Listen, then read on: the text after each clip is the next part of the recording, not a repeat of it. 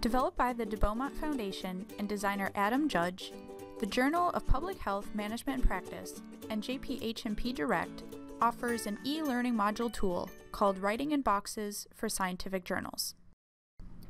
You can find this module at jphmpdirect.com/elearning-module/.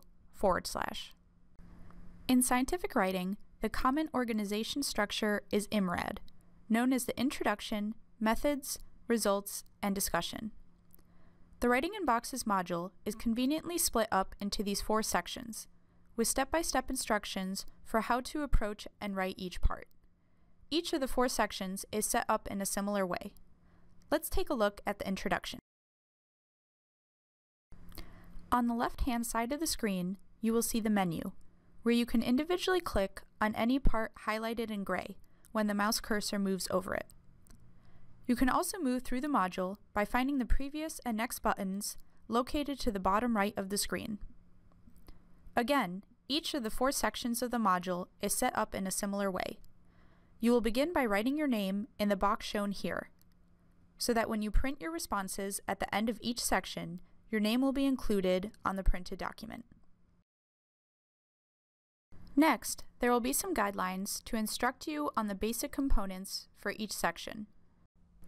The module will then continue by going step by step through the section.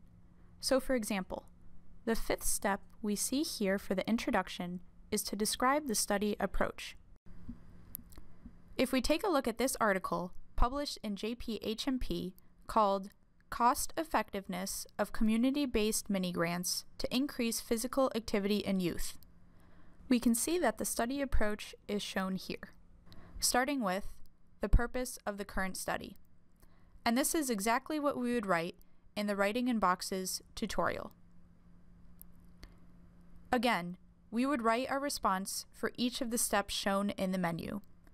Each module concludes with reviewing the responses we wrote for each step.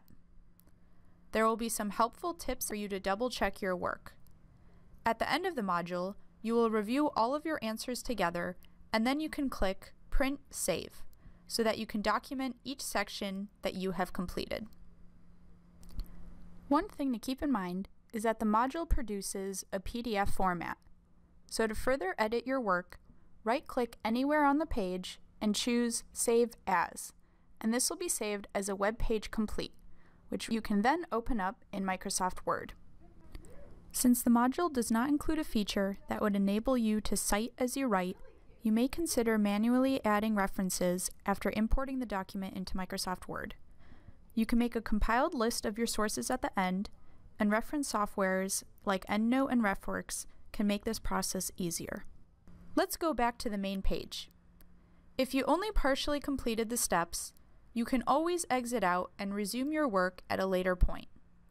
Your responses will be automatically saved, so that the next time you click on a section, it will ask you if you would like to resume where you left off. To work on a different section, such as the methods, you would need to go back to the original page where you accessed the module. The methods section is where you want to describe what methods you used to address the study question, with your who, what, when, and where. A critical step often overlooked is to include whether your study required IRB approval, or whether this was waived.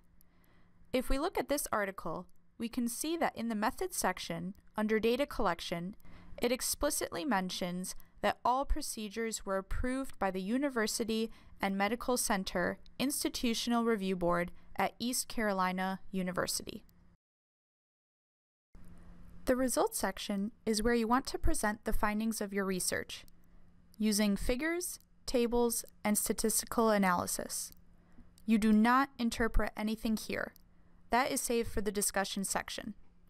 For example, in the step where you present results of analyses done, you might describe your tables and figures in the order in which you will have them in the paper.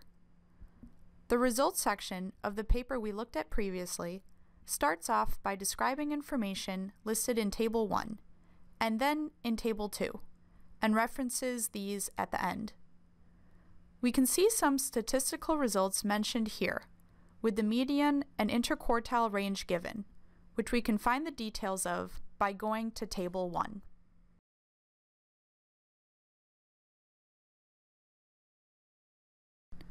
Last is your discussion, where you will summarize the study's findings, compare your results with those previously reported in the literature, describe the implications and limitations of your study, and provide recommendations for future research.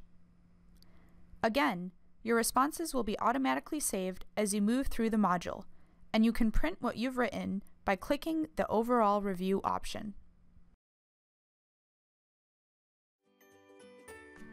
That concludes this tutorial for the module Writing in Boxes for Scientific Journals, brought to you by the Journal of Public Health Management and Practice and JPHMP Direct.